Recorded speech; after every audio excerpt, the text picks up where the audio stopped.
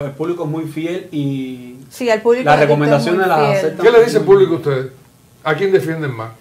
Mira, si tú supieras que el público de nosotros es bien cariñoso, me defienden mucho a mí y siempre como que dicen que le dice, como que me hace... Sí, la jefa mía es ella para la gente. Exacto, me defienden mucho a mí, no tengo así personas con malos comentarios. Está bien, qué o bueno, algo así. qué bueno. Pero sí, más bien lo que hacen es eso, de reírse de las cosas que hacemos. Y si hablan mal, nosotros no le hacemos caso ni leemos los comentarios. ¿Quién mantiene a quién?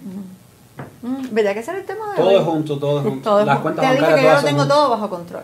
Cuentas bancarias también. Cuentas bancarias juntos, los correos. Mira, Carlos, fuimos al banco a abrir una cuenta de negocio. Sí. Y dice el hombre, no, les envié algo al correo de él, ¿no? Okay. Algo al correo de él. Espérate un momentico que lo tengo aquí. Y dice el del banco, también tiene su correo. ¿También tiene el correo de él? Sí, también. Todo. Si ahora tú me pides $10 y yo te los paso, tú me dices, ¿y a quién te le mandé estos $10? Exacto. Los otros días vi en Snapchat por ahí y dije, porque yo no tienes sé si Snapchat. felicitarlo o llorar. Bueno, a ellos les resulta, Carlos. No, está bien, pero que es muy raro, Tú tienes tu cuenta de banco también así, correo, contraseña. No, pero puedo entrar fácil porque me salen las contraseñas. Pero a ver. Si esto es mío, ok, yo tengo mi contraseña y aquí yo tengo mis datos, tengo mis cosas personales y todo. ¿Por qué yo tengo que darle libre acceso a otra persona? ¿O por qué yo le puedo permitir a otra persona que venga sin autorización mía a hacer así? ¿Cuál es tu contraseña para ver una cosa aquí? No, pero no es así. Cuando uno tiene suficiente confianza, sobre todo cuando tú no tienes que esconder, no hay temor de que la persona entre o no al teléfono. Eso de que no, este celular es algo íntimo, usted algo quiere esconder y por eso tú dices que es algo íntimo. Claro que sí. Es algo privado, caballero. El celular es algo privado. ¿Por qué es privado? Si tú me ves todas las partes de mi cuerpo del pi al pa, tú te bañas en lo que yo hago caca. ¿Cómo? Tú me vas a decir a mí que el teléfono es privado. ¿Tú te bañas en lo que él hace caca? Ay, qué lindo.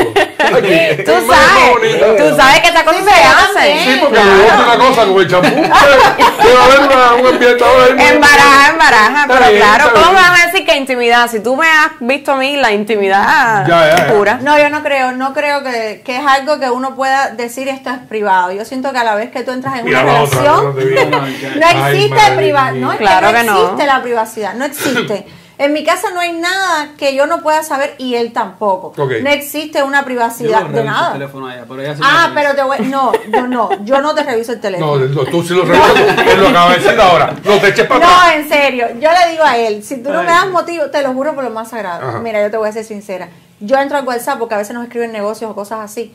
Y yo no miro el WhatsApp. No miro, te lo juro. No, está bien. No, es verdad. Mira, yo siempre te lo digo. Es mi paz mental.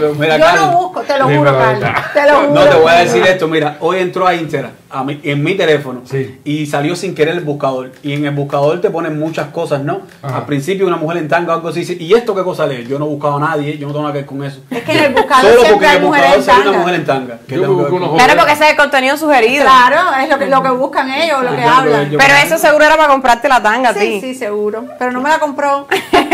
Bueno, uno de mis hijos, una vez cogió mi teléfono, porque estaba esperando la llamada del gate del condominio, de la seguridad del condominio, y yo le di el teléfono para que él atienda esa cosa. Y entonces, en lo que lo estaba esperando la llamada, él se metió en Instagram y empezó a siguió a una persona. O sea, no le dio seguir, sino que entró la llamada, cerró el teléfono.